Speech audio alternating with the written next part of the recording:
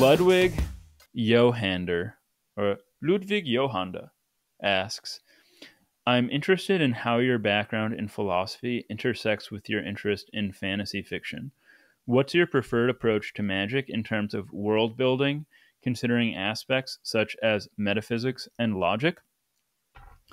First of all, this is a topic that I think I could talk about for days, probably not just to a camera, but I would love to talk about these sorts of questions with friends. Well, I worked in a candy store for a few years. I was the manager, assistant manager of a candy store for 3.5 years. And this was when Game of Thrones was still going on. I was reading Game of Thrones, and some of my favorite conversations I've ever had were with my coworker, Ben Hoopus Cook, if anybody knows him and wants to say hi for me.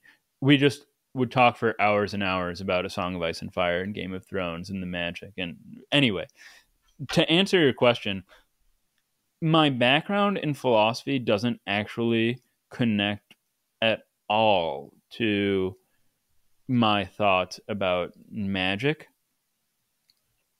It does connect to my fiction writing, though, because questions about, let's say, morality do come up. Morality, free will. These things do come up in my fiction writing. But also, as far as logic goes, I mean, I wouldn't want someone to be able to conjure up a square circle or something like that. That would I guess I don't want my magic to involve logical contradictions. But otherwise, metaphysics and logic don't play any role in my fiction writing. Now, okay, next question is, as a reader, do you prefer narratives that explicate the mechanics of magic, or those that maintain an element of mystery and unexplained wonder? I don't think that I have a preference. What matters is that it is done well. And there are examples of both cases. And the two that come to mind are, I'm going to leave. So the Harry Potter series, I think, is my favorite series of all time, partially because of nostalgia value.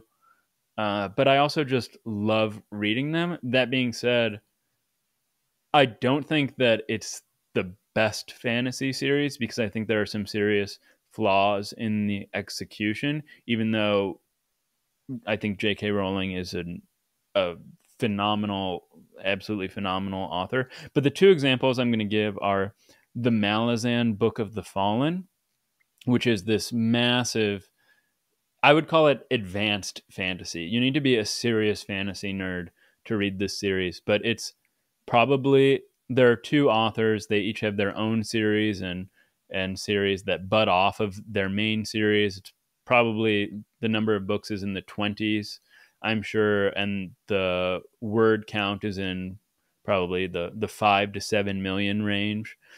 But the mechanics of their magic are very well thought out and very well explicated. I believe that the series builds off of a series of Dungeons and Dragons games that they actually played together in person.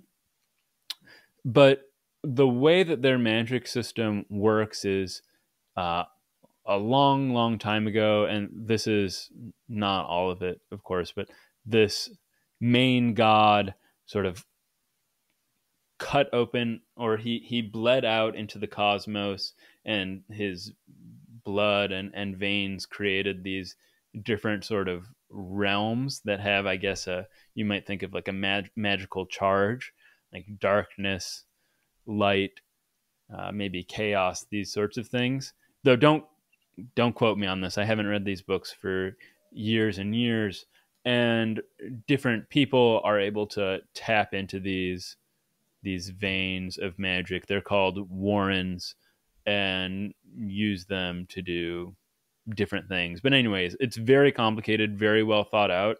And what I love about this style of magic is that in a world like this that's so huge, that has so much history, there is just so much to learn. And I always find it funny that I can get so into the world building and reading about magic systems, this sort of thing, in these fantasy worlds, but I'm terrible at actual history. Then, on the other hand, A Song of Ice and Fire, which I think is also absolutely terrific, is much more in the mystery and unexplained wonder camp when it comes to the magic system, because it is not explicated at all. And what I love about it so much is it really, you don't know when magic is going to pop up or what it's going to do, and when it does, it is just absolutely thrilling. So the third book, A Storm of Swords, I still remember there's a scene where I believe it's the Hound. I could be wrong, but his or maybe it's Beric Dondarrion when he's fighting the Hound. But and if you're not an A Song of Ice and Fire fan, this won't really mean much to you. But his sword just ignites on fire for seemingly no reason. And this is it, just like I remember my mind being blown. Like, what just happened? Why did this happen? And so I love that sense of wonder when I get really involved in a world. But there are problems with this too. So for instance, in I believe it's the book two, the end of book two, spoilers, the Red Lady gives birth to like some shadow creature that does a bunch of, or commits a bunch of assassinations, carries out a bunch of assassinations.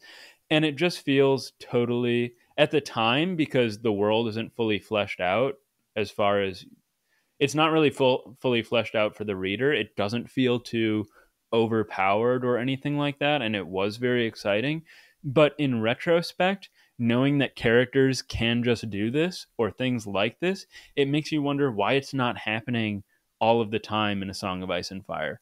And if it had happened at the so if we had never heard of these shadow assassins until the end of book 7, and these shadow assassins that I don't know, kill Daenerys or something like that, then it would be extremely frustrating that you could just, then it would really seem like a Deus Ex Machina. So you really run the risk of Deus Ex Machinae by pulling these sorts of tricks.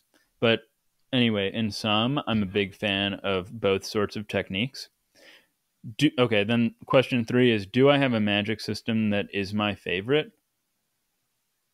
And I do want to say Malazan. I love Malazan, and I guess it's just my favorite. I mean, I don't even want to say that Game of Thrones, for instance, has a magic system.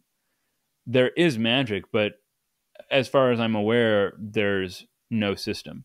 Though maybe Georgie has something in the back of his mind that none of us know about yet. There's also the Kingkiller Chronicle, which has a terrific magic system. Okay. 4, what type of magic system do I prefer in fantasy world building? I'm assuming that you're asking me what I prefer to write, and it's definitely something that is more mysterious and isn't explicated. Part of this is that I'm as a pantser, I like that if I need to, I can rely upon magic to solve problems, but I am very careful not to do it in a Deus Ex Machina sort of way. And this goes back to keeping very copious notes about things that have to be changed in the past. So let's say, just for instance, I have a villain or some creature I don't know how to kill. I will, and then maybe I'm like, okay, the way to do this is with a magic sword. I can't just have written a million words and then a character pulls out a magic sword to kill the final big bad villain. What I have to do is, if I decide upon doing it in this way, I have to go back and in edits, either hint that there may be a sword that exists like this, or that such a sword is needed to kill this creature, and then drop little clues here and there. But I like that I have this option if the magic system, if I'm not constrained by a set magic system. But again, then it's very important that you keep things consistent and you don't get overpowered like with these shadow assassins.